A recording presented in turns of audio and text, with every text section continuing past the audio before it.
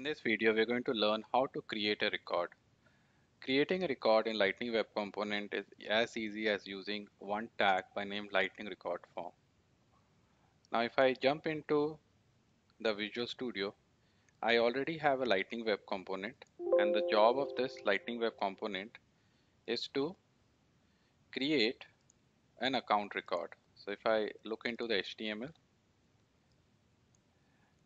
in the HTML, I have a Lightning Record Form. There, I am saying display me the full layout. That means show me all the fields on the page layout.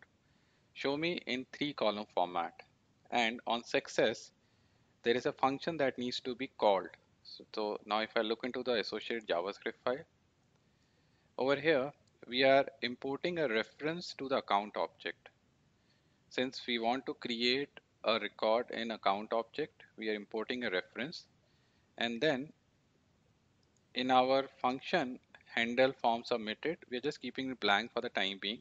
But if you want something to happen, a custom event to be triggered, then you can specify your code over here.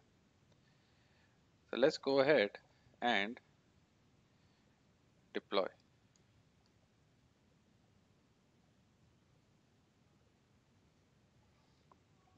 Now it has been deployed successfully. Let's go to edit my layout.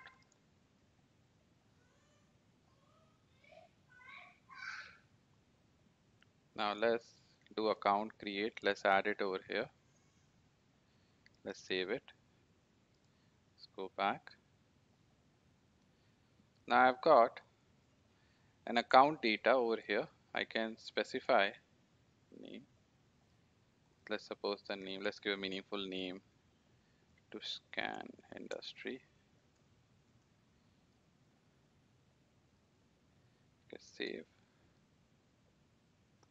I can search for this just to ensure that it has been created. I'll search, and this is where it has been created. Now let's go back in our HTML file and make this as one column. So just to reiterate, we had made use of a Lightning record form tag.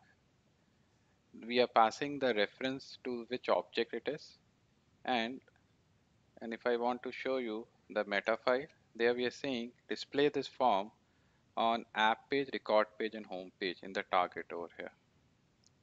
Thank you.